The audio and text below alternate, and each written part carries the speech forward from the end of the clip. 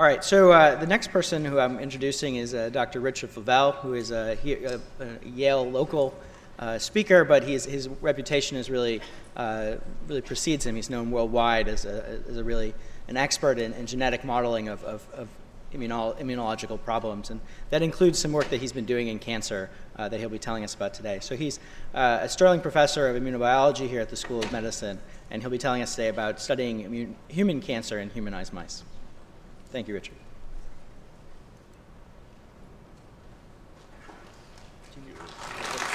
Yeah, thanks very much. Yeah, thanks very much for the invitation. It's great to have this effort coming to fruition here, and it's such a wonderful week to do it in. Yeah, so I mean, as has been mentioned multiple times, one of the real needs to help these very important studies is approaches that can lead to some kind of causality connections in order to guide what we want to do with therapies in these diseases. And so around 2005 we decided to try and develop humanized mouse systems in which you could study that. And the basic concept was that if you could put a human cancer into a system which is an in vivo system in a relatively physiologic context, in other words, that the other cells that were present were to a great degree human as well, that you could study this process, and that the other cells, at least if they're mouse cells, were doing things rather similar to what human cells might do. And that was the basic concept. And so we teamed up with Regeneron, who had developed some very high throughput, at that time, methods for changing DNA and in order to make animals that would allow us to do this. And at that point I have to I guess, do I advance with this thing? Probably, right? Let's try that. Yeah, now, so this is not a new idea. Many people had done this before, but there were clearly problems with these methodologies. Now, this thing maybe work? Any of these work? Did anybody, previous speakers notice? This one? So, dead? That one's dim. That one's dim. Third one. I got it. Yeah, here we go. That's good. All right. Okay, so you can see that this tells you the kinds of cells. This is over the last several years. There are multiple ways of doing this, but despite the improvements, and there were significant improvements, it's pretty obvious that these are all pretty different for what people look like. And so therefore something needed to be done. And obviously we haven't got there, but we have been able to make some improvements that have been helpful. And in particular for the subject we're talking about today, the tumor microenvironment's relevant, and the fact that the relationship of tumor cells with the stromal cells, and particularly cells of the immune system, whereby you, of course, also you have lymphocytes, but you also have a pretty major myeloid population, which is suspected of playing a pretty big role, and that's been shown pretty nicely in murine cancer models, and therefore was likely to be relevant in humans. So this was a particular focus early on in our studies, which is to get good myeloid populations. So what are humanized mice? Well, there are various ways to do this, but we took a method that had been developed by Marcus Manz and collaborated with Marcus at the time. It uses neonatal, or perinatal, I should say, injection of human progenitor cells, CD34 cells, into the newborn mouse's liver, which at that time was a hematopoietic organ. And if you do that, then the cells will go on to develop into populations as the mouse gets older. But we recognized that there was a major problem, because to expect all these human cells to develop in a mouse was pretty ambitious, given that many of the factors that actually regulate hematopoiesis are pretty divergent in evolution. Red are the divergent ones. And this led us to a very simple concept, which is, let's take the ones that matter and just replace the mouse ones with human. And we did that by, as I said, in collaboration with the guys at Regeneron. And what we did is essentially to knock into the mouse allele a human gene, rendering the human gene susceptible to the expression of the mouse microenvironment, the chromosomal microenvironment. And the goal was to have the cytokines made in the right place at the right time in the right amount. And that has worked pretty well with many cases. as always in life, not everything, but it's been pretty useful. And making a long story short, these are the things that we knocked in that first era. And so we combined these, having shown initially that they had modular effects. So the modular effects were things like MCSF or CSF1 gives good myeloid cells, GM-CSF gives nice alveolar macrophages, etc., etc. So this modular effect could be improved upon by combination, and so that's what we did. And the mouse that we obtained, which we called, well, actually one of my postdocs called Mr. G, which is a very cute name, obviously, and I have to thank him for that. It was not my idea at all. And anyway, it basically combines these properties.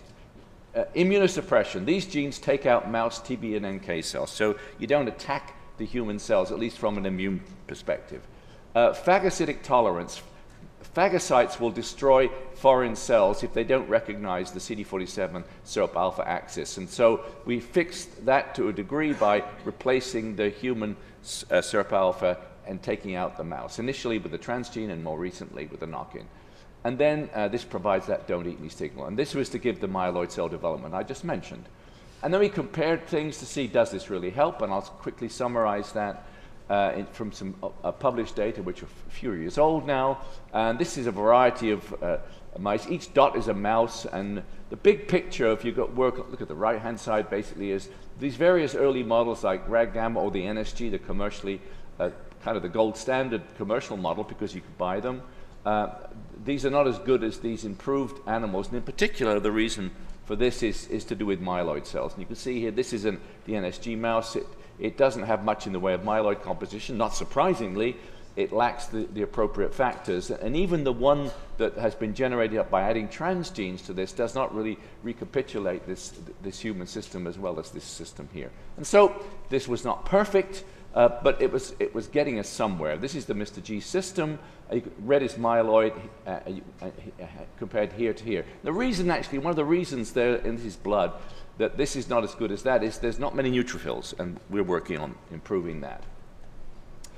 You get tissue macrophages. This is kind of important, of course, because when we get to tumors, tumors are a variant of an aberrant tissue, and it has its own macrophages.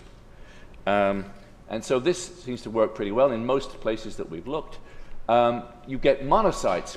That's also important because monocytes are going to infiltrate tumors as they develop and become local macrophages. And this is human blood. You get these three classes, and actually you get these three classes in this Mr. G mouse, whereas you don't really in the NSG system. And this gave us also an improvement there. And we looked at the function of these systems, and actually, for example, one can study human monocyte differentiation by transferring human monocytes into these mice, as we showed in collaboration with a group from London. These myeloid cells do stuff. If you, I'm not going to get into detail, but if you infect one of these humanized mice with listeria, which is, of course, a pathogen of people in immunodeficiency, you get a good innate immune response. This is human IL-6. And this is, the commercial mouse. You don't get much because it's a myeloid cell product. Now, why is this all working? Well, we knocked in these genes, and what they're doing is they're expressing in mesenchymal stromal cells. And this is an experiment done by Yan Bin in Stephanie Helene's lab, and shows that if you look at these mice, these factors that we popped in here are actually being expressed in the microenvironment, and that's what's leading them to be useful, and that's presumably the way in which this is all working. So this got us to this stage here. Some synergy of these cytokines, permissive for human hematopoiesis, definitely not perfect, obviously, but we do get some myeloid development and functional immune responses against pathogens. Another useful feature is you can get this secondary effect of having myeloid cells, because myeloid cells make things that other cells use. And one example is IL-15, which is a myeloid product and actually is required for human NK cells. Human NK cells are not normally in these humanized mouse systems. And sure enough, if you look, these Mr. G mice make IL-15, they make IL-15 receptor, and they particularly this particular actually is coming from these monocytes of this class, and as you can see here, And that is reflected actually in getting reasonably good human NK cells. And this is, for example, liver. This is the NK plot.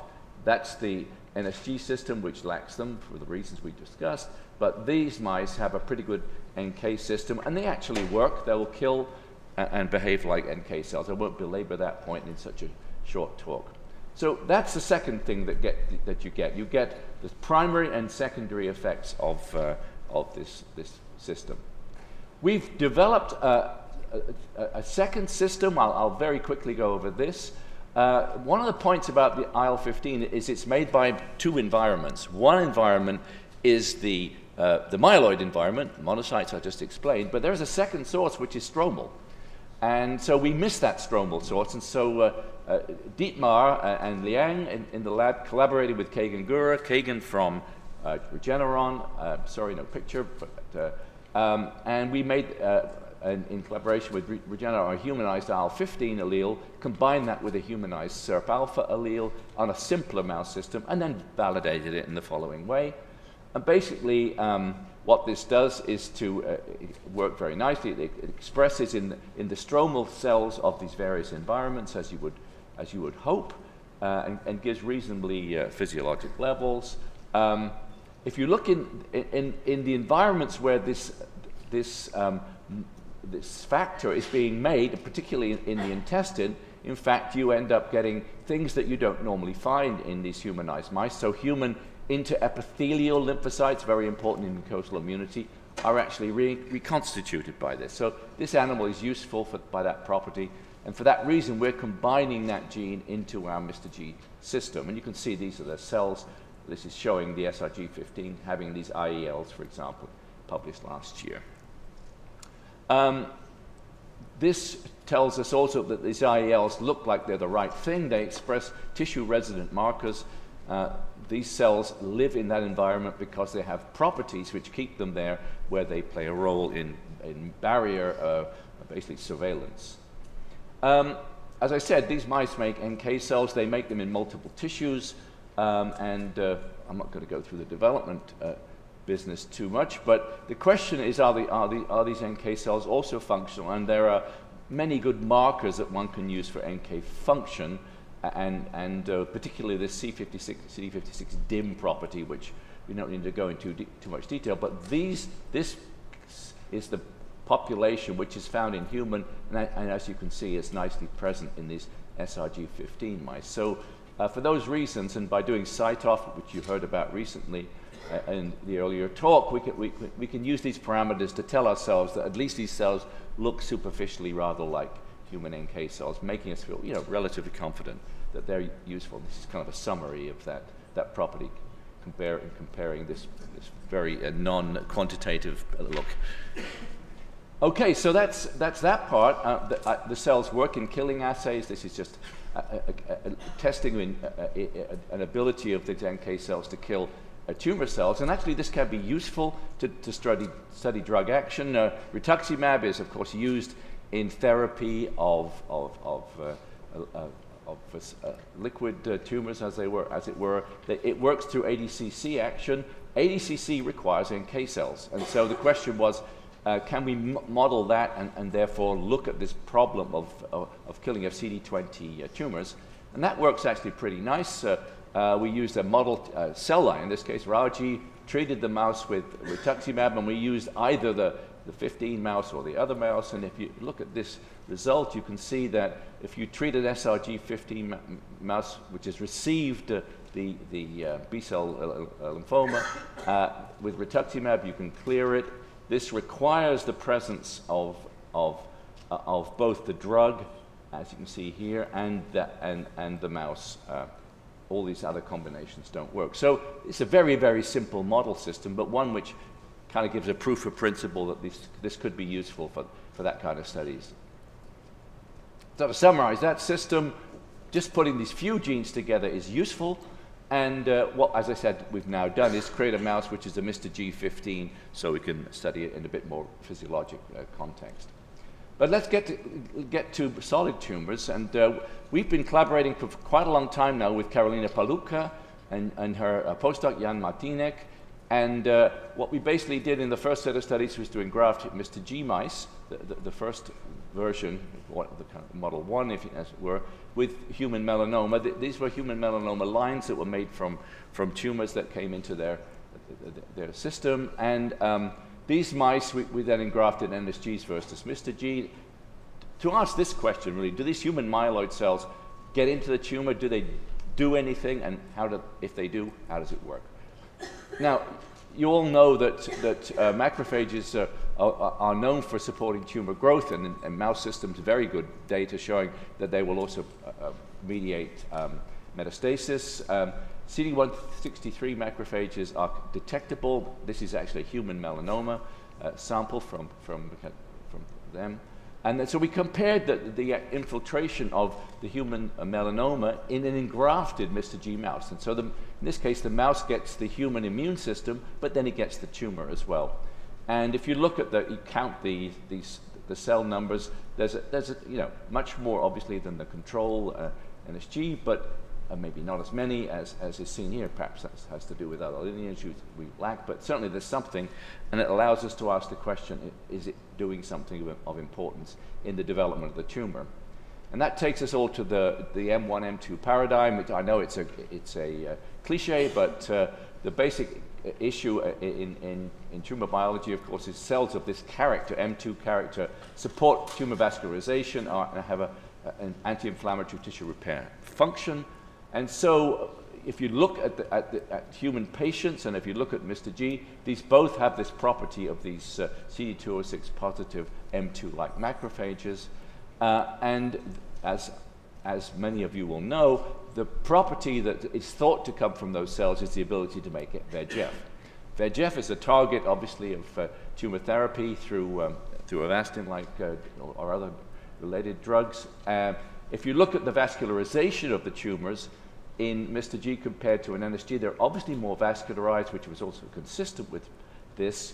And actually, if you look at the tumor growth in this environment, it's very clear that if you put these human melanomas into Mr. G, they grow much faster than they do in an NSG. These are engrafted mice, but this is a property of the immune cells. If you just put them into the mice without the human immune system, there's no difference. And that was all very obvious if you compare. Here, this is the Mr. G engrafted with the tumor. And indeed, this is a vascularization phenotype, because if you treat them with Avastin, then you just bring them back down to the control level. So that very simple experiment kind of validates that simple idea that at least one of the things that these myeloid cells are doing is to provide vascular biology. So that summarizes that. We could, at least some of the properties of these tumors we could recapitulate. The second property that and I should mention the person that did the lion's share of this work, Anthony Ronvaux, just a fantastic postdoctoral fellow. He now has his own lab at the Hutch, and he's continuing this work, which this is work he did before he left, and where he showed that actually the engrafted mice also show more metastases for these systems, and that's what he's studying in the future. But already in this preliminary experiment, you can see this result. So that's a very interesting mechanism to look into. But all of us here are interested not in these rather heterologous systems, because remember what I did, and I probably didn't explain that, is I'm giving a tumor cell line and combining that with an allogeneic, meaning from another donor, source of hematopoietic cells, in this case from fetal liver, because they're very good cells to engraft an immune system. But where we want to get to is patient-derived cells and the patient's own tumor, so that we can do autologous experiments and actually model what might be going on in the patient. And if you can imagine we could do that, then we may be able to contribute to the portfolio of how a patient could be treated. And so this is the pipeline that we use. We basically recover hematopoietic cells from either mobilized peripheral blood or from the bone marrow from a consented patient, inject that hepatically into these Mr. G pups. Now we're using this model, I'll explain in just a second, Mr. G6, and that gives us the in vivo reconstitution. And then once we have that working, we put in an autologous PDX transplant by providing a cell suspension, and then analyzed the tumor after 4 to 6 weeks. So we're doing this in 3 contexts, actually. Michael Chiarazzi in the lab, who's a member of the Cancer Center and an oncologist, is working on non-small cell lung cancer. We're doing the melanoma study still, together with Carolina at the JAX and Jan. And we have established a very productive collaboration with Ryan Fields, who's at WashU, where we're looking at both melanoma and pancreatic cases. And this is where I should introduce the kind of model number 2, the improved Mr. gene. This is where we've added a gene which expresses human IL-6. And what that does is it makes the efficiency of hematopoiesis substantially better. And I know it's a little hard to see, but if you compare adult bone marrow, this is now a Mr. G here, and this is Mr. G6, this is NSG. So NSG to Mr. G is better, but G6 is considerably better than Mr. G. And this is work by Yunjiang Zheng in the lab. And so this is what the system we now use. And we've done several autologous experiments. This is, of course, very much a work in progress between Michael and Jan and Carolina. In this particular case, these are this is now engrafting CD34 cells that were obtained from melanoma patients. We can engraft reasonably well in these cases. This is the details for those that are interested. And anybody needs this information, of course, we're happy to provide it. And interestingly, we're finding that we recapitulate what we saw with this heterologous, in other words, allogeneic transplantation, where you see that the tumor growth in an engrafted mouse tends to be stronger than it is in a non-engrafted mouse. In other words, what we saw in the case of those previous studies suggests that it's recapitulated using really autologous patient immune cells and patient tumor. And these are 3 patient examples. And some spontaneous metastases has also been observed, and so we're now quantitating and taking a look at this to get a good sense of what's going on, in particular doing a variety of single-cell experiments as we move through this. And you can see that the human immune cells are infiltrating the autologous tumors. That this is showing some fields here where red is CD45. These are the immune cells. And so again, you can imagine, bearing in mind this is preliminary data, that one can study these things and get a sense of what's going on, which could lead, of course, to the study of therapy. And so we've done some early studies using checkpoint inhibition and again angiogenesis inhibitors. And you see, taking the engrafted patient immune system from patient 3 here, obviously de-identified, here's the controlled tumor growing in an engrafted mouse, but treated with anti-PD-1, that we have statistically significant control. Here you can see some data in unengrafted, engrafted. That's one of these examples, and this is actually repeating the result with the anti-VEGF. So Michael has got a whole program of collecting non-small cell lung cancer here at Yale, using these materials to make patient-derived xenograft lines. This is an important thing because, of course, it's difficult to do quantitative experimentation unless we have a reliable source of material. So bone marrow aspirates are taken at surgery, xenograft lines are generated, and then they're put together in the system. And here's his pipeline for doing this, as you can see here. And I won't go through the details of that, but I think you've got a sense of how this is being done. Ultimately, of course, what we want to be doing is to be looking at the tumor, the immune background, particularly all the developing immune cells, but also to recover either peripheral blood cells or tumor-infiltrating cells to look at the interactions between all these systems. And here's a kind of a progress report. These are consented patients and the samples that were obtained, defining the CD34 cells. So he's been able to get good numbers of cells from a variety of different tumors, and these are the cases where he was able to establish PDXs to use for this. And here's some data from this, early data on this non-small cell study. Here, actually one case, this is just a pilot, but it looks like the engraftment in this case doesn't affect growth, and we'll have to go looking into that and seeing whether this is a real phenomenon. So now in the case of the work with Ryan, and this is a three-way collaboration with Ryan, Carolina, and our lab, so we have all three labs involved. Now the question is, what we're looking at is the genomic and neoantigen studies. Remember that the WashU group has been pioneers really in the study of neoantigens in cancer.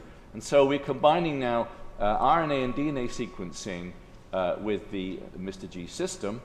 And you can see three examples of PDXs which were obtained. And in this case, actually, you're seeing again a recapitulation of the effect of engraftment, giving in general a better growth.